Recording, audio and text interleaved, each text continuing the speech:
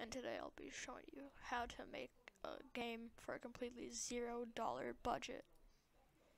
So first, you have to get a free game engine, obviously. But let's say you want to figure out art first.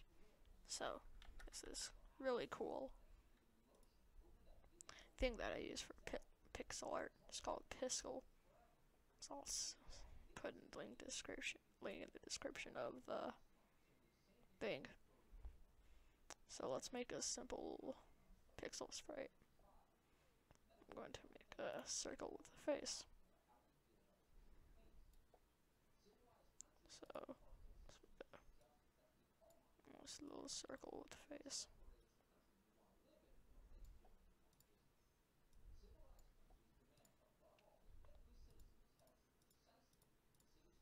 Boom. Nice little person in. For a tradition, we'll make a yellow.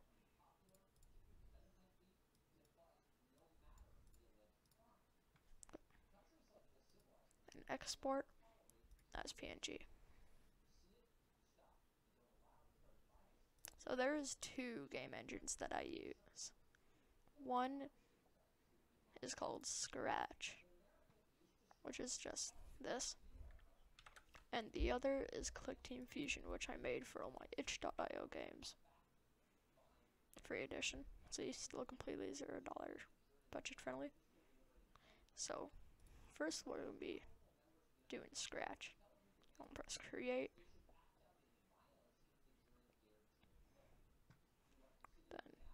And on Scratch you have a wide variety of sprites that you can choose from. Everything from music to all the way to, I don't know, food. Like our Lord Fortune cookie here. But let's say you want to use the sprite that you made in Piskel. So you want to go to this little area right here and upload sprite. Then right here. See this cute little dude? We're going to make him move. So when green flag clicked, forever if I use WASD, so I'm going to make it WASD, but you can make it arrow keys. But since for time's sake, I'm going to do arrow keys. So when up arrow pressed, I think change Y by 10, or you can change the values to be something like 5. I almost used WSD. So as you see, it moves up. And if down arrow is pressed, -5. So a good way to remember it is up. If you're up in the clouds, you're positive, but if you're down below, you're negative. So and then if left arrow pressed, change X by 5. And X is the left-right movement, and Y is the up and down movement. So if left arrow key pressed, change X by 5. And if right arrow pressed, -5. So now if you see, we can now, oh, I made it wrong way around. So if right arrow pressed, change X by 5, and if left arrow pressed, -5. And we have a perfectly good movement script. So now we're going to learn how to do this on ClickTeam Fusion. So you want to open up ClickTeam Fusion free edition. I'm using version 2.5, so new application. You want to double click on this frame. Then right click, insert object, active. Then just place it anywhere on the screen. Then edit, if you want to get your sprite from Piskel in here. And then you can just erase this ugly whatever it's supposed to be. Then you can press import or Control O, and then your Piskel PNG. Okay. As you see, this is our little Piskel PNG dude. So if you want him To move like an RPG, you want to go to Properties and Movement, type 8 directions.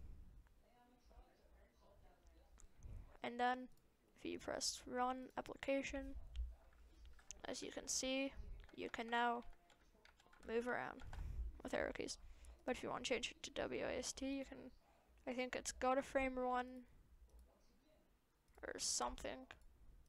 I'm really too lazy to look right now, so yeah, I'm actually too lazy to do it right now. So, but now, what if you want to make an actual, like, kind of game? So insert object, active again, just place that there. Then you can go back to Piskel if you want to, or you can just do it in Click Fusion itself. And then circle tool. Sorry, I accidentally made the outline yellow. I want to make it the other color. Then coin. I'm just gonna make a quick little coin. Oh god, that's. Let me see a second. It looks more like a 5 than an S. You just wanna do a line down the middle.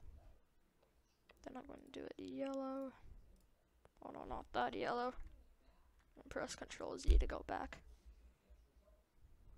And then look at tool, boom. And just fill in these spots. And if you want to add a little bit of shading, you can.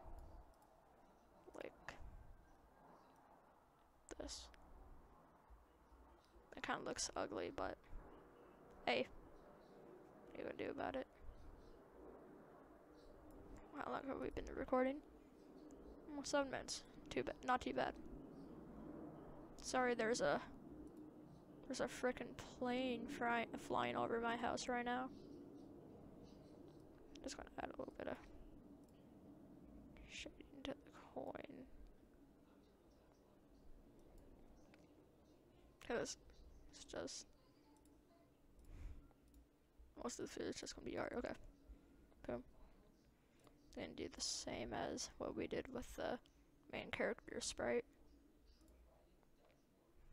And then you can edit.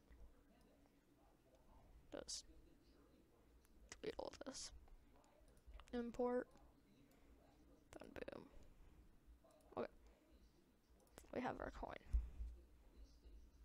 So then, if we, oh no, not build and run. Sorry, I'll teach you how to do that later. Hold on, let me adjust my microphone. Okay, that's kind of better for me. So if you press Run Application, see you can move with arrow keys. But how come it doesn't hide the coin? Well, that's because we haven't done any programming. So you want to go to Event Editor, New Condition, Active, Collisions, Another Object, and you want to click on the coin right here. So collision between Baba. Actually, no, I think that's supposed to be something else. Sorry. Collisions, overlapping another object. Yeah. So blank is overlapping blank. You want to go to this and destroy. So if you go to Run Application now, as you see, it just hides the coin.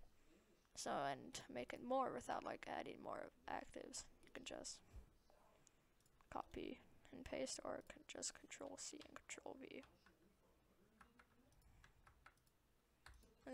And this is actually kind of like one of my games I actually released on itch.io called Coin Collector. So then we press Run Application again.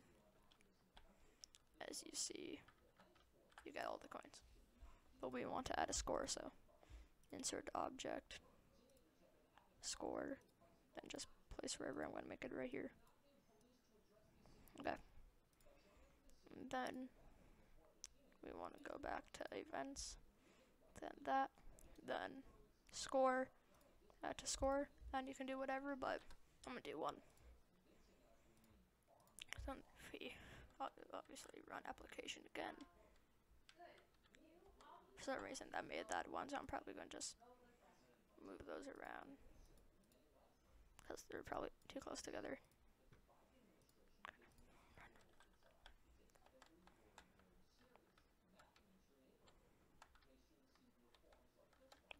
Yeah, and that's the score and everything. So, what if you want to add a win condition? So, want to go to this one right here, press 2, and click on this, go to insert object, string, place it wherever. Let's say you win. Boom.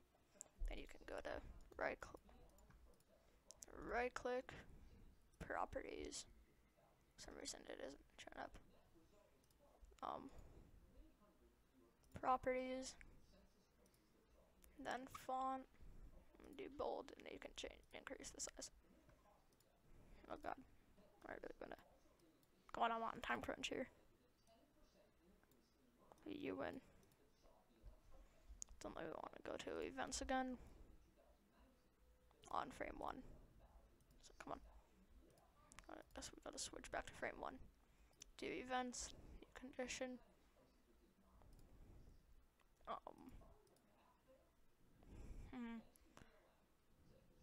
Sorry about editor. Sorry, I'm really not good at doing this type of stuff.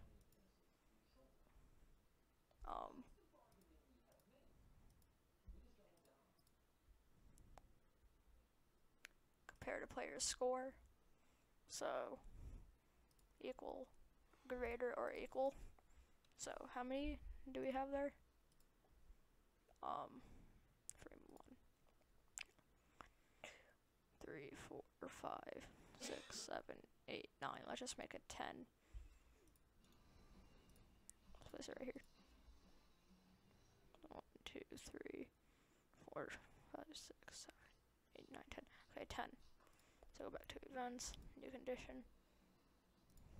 Compare to player score equals 10. We want to change that to greater or equal. Okay.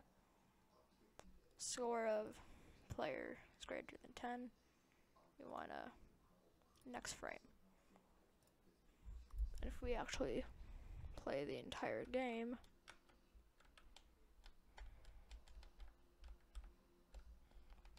as you see, you win if you get to 10. What if you want to have sound effects? So you have to download it, but it's called SFXR. So I'm just gonna scroll down a lot because I downloaded this a long time ago. SFXR right here. And as you see, hopefully it won't be too loud because I watched the video, my Scratch video a while ago, and it was loud as heck. So pick up coin.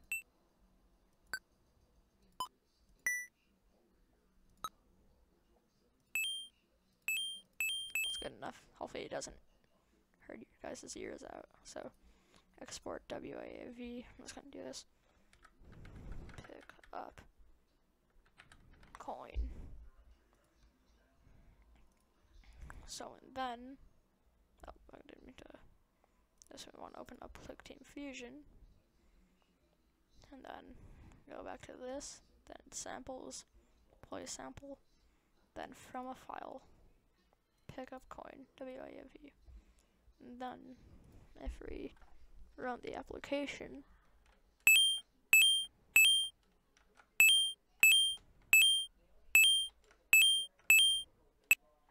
you win.